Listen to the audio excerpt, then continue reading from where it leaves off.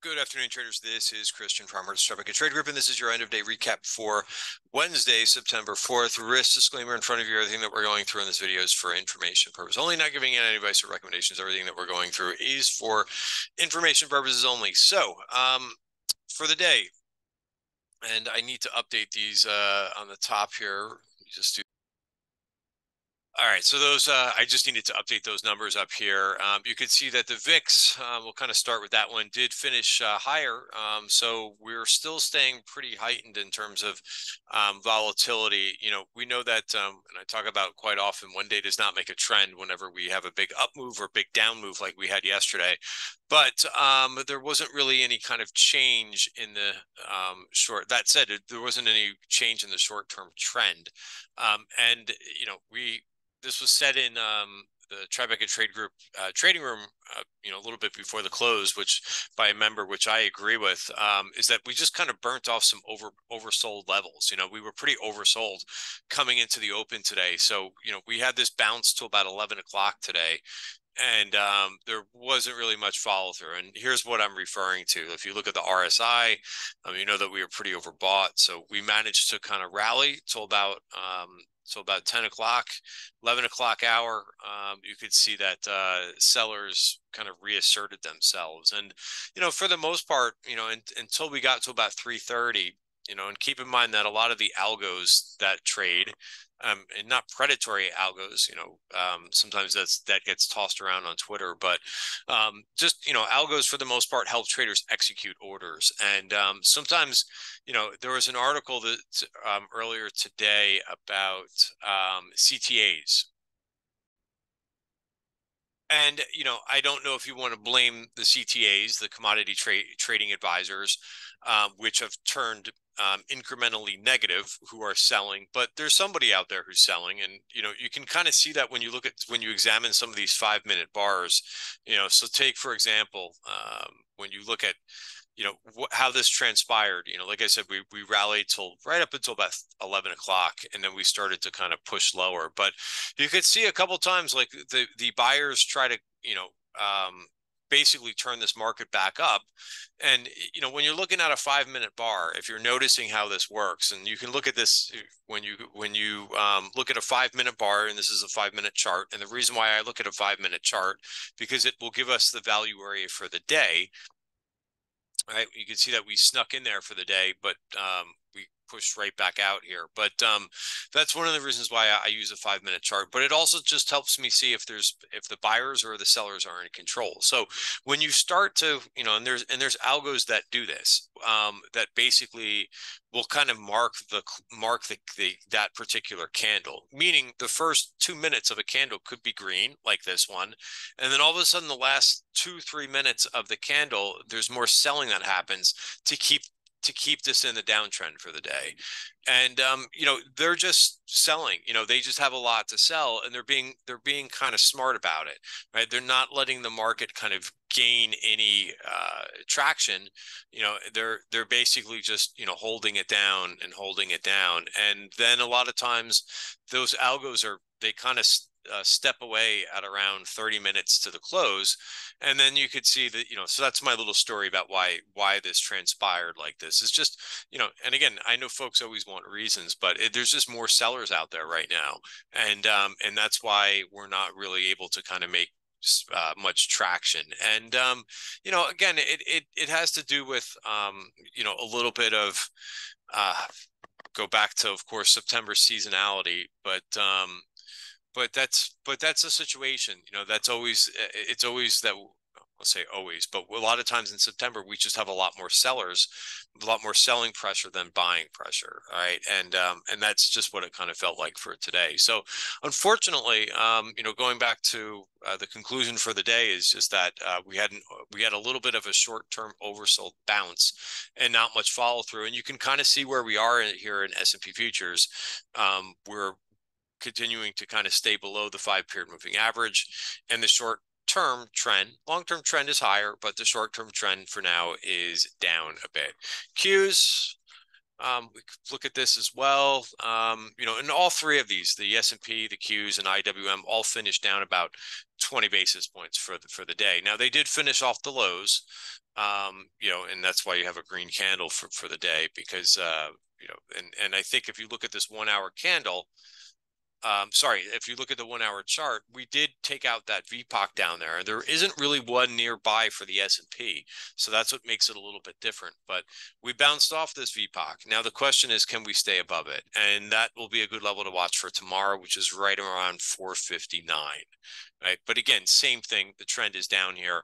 Let's just see if we hold that. And if we don't, then I think the next place down for support is going to be about 2.6% down, and that's the bottom of the value area for the month, right? And that's where looking at this, that's right down here, right? And again, you know, overall, you know, when you put these things in perspective, I don't think that that's the worst thing in the world that we go down and visit that.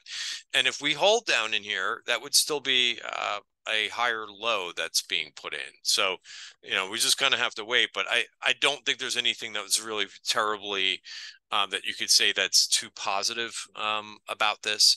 You know, here's IWM holding above the 50-day moving average. Yes, this now says bearish 80% rule, but I would watch the 50 and the 20-day moving average. I think if that breaks, then maybe you can look to price to fulfill the rest of the down move in there.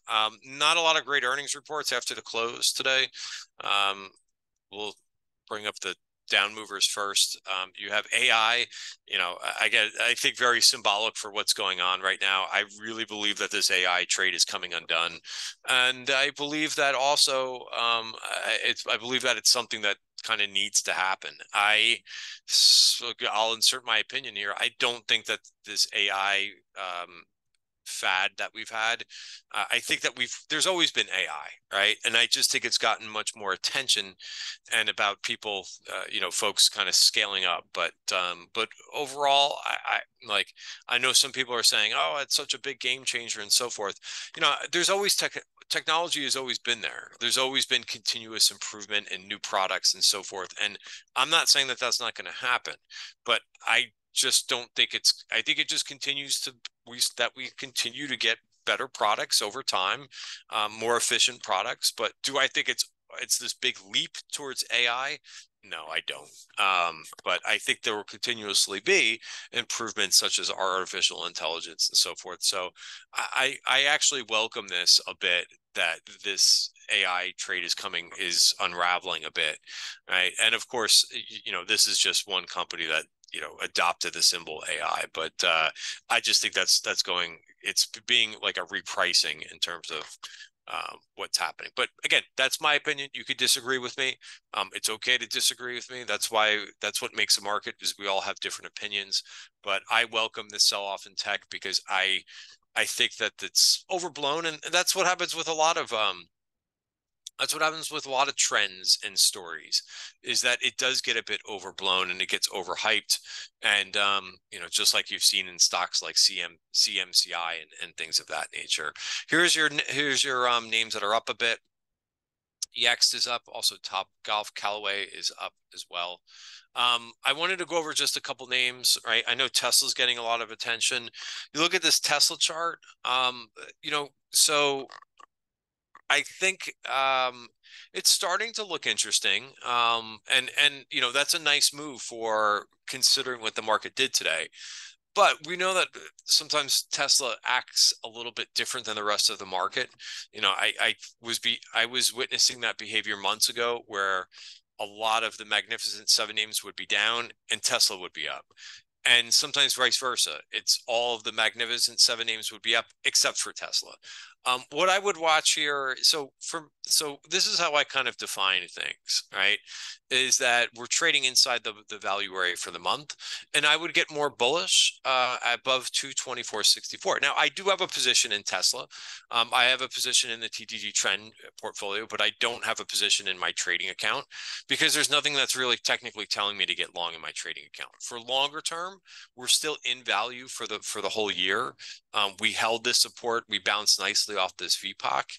And again, it's a nice day, but I think, you know, and I see when everybody gets bulled up on Twitter, but I hope people are selling into that, because that's the way that this stock has been trading. Is there, over the last couple months, besides this move up, it's been a lot of starts and stops. Now, it's not to say that you can't make money from that, but you have to be selling into the rips. Because you just don't have anything in terms of trend. And I'm a trend trader, right? And it's very simply, and that's what the value areas help me do, is to try to tell me when something is kind of changing its characteristics in terms of trend. So, it can be, it's a really nice move, but right into the 50-day moving average. Also, when you examine closer, which is what we do, we examine things. We just came in and took out the VPOC. So we're just back to where we were last week, right? So sorry, I know so many people, I guess, do a really good job at selling these moves. And I'm just more of, I tell you what the price action is in front of you. And, so again, I would love it if it would make a move maybe above last week's highs or the week higher. But, if you're buying these low levels, if you're really buying the ugliness, you're getting rewarded. And really that's been for growth stocks, right? That's been the key, I guess, to some of the growth stocks, is really buying some of the moves to the bottom of the range where nobody wants to have anything to do with it, and then you get rewarded and it pops, but it doesn't go anywhere after that. And again, we could look at several charts, and of course, if we want to look at the Qs, that's the way the Qs have been trading too, right? And I went over that in yesterday's video, but it's not doing anything magnificent, and again, I know this is beating a dead horse at this point, but this is something that's trending. Now, again, it's really overbought. Would I be buying this here? Absolutely not. The RSI is well over 80, but this is what we want to see stocks do, right? Is come out to new highs, pull back into support, come out to new highs, pull back into support, come out to new highs. We don't want to deal with, in my opinion, I don't want to deal with a range bound name. So I just kind of give you a little bit of color here. Some names that I thought were interesting today, and I did add a couple trades today. I mentioned in yesterday's video that think about going after some names that you have conviction in, right? That that you're going to be able to stick in a little bit in this volatility. I didn't do anything in Costco today. But I have a position on in both my trading account and the TTG trend portfolio, and it did okay. I mean, again, it's nothing to kind of jump up and down about, and so on and so forth, but it did make it inside inside its value area. So for now, it's a longer term position for me, and this at least is holding above. Now notice the difference. Here's the 50-day moving average. It's above the 50-day moving average. It's also above the 20-day moving average. So again, it's showing a little bit of overall relative strength. I know this is not a name to trade, because it's $1,700, but that's a heck of a nice candle for the day. That's a nice bullish engulfing. This is one that, for like a long-term portfolio, because the bid-ask spread is just too wide in this thing, but it's a really nice trade in this Fair Isaac FICO. It got a good rating yesterday, and it held in there for the majority of the day yesterday, but it did succumb at the end of the day to the overall pressure. Kava. I think this is an interesting one to watch.